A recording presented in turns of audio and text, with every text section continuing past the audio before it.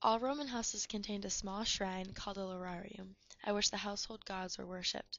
The Lararium was placed in a corner near the main door of the house. Family members performed daily rituals at the shrine to guarantee the protection of these domestic spirits. There were different forms of the Lararium. Wealthy homes might have had a Lararium that looks like a miniature temple carved from marble. In other homes, the Lararium might have been only a wooden cabinet or wall shelf. The gods were called the Lares and the Penates. The Lares guarded homes, crossroads, and the city. The most important were the Lares Familiares, or the guardians of the family. The Lares were usually depicted as dancing youths. They held a horn cup in one hand and a bowl in the other. The Penates guarded the entire household, and they ensured the family's welfare and prosperity. They were associated with Vesta, the goddess of the hearth.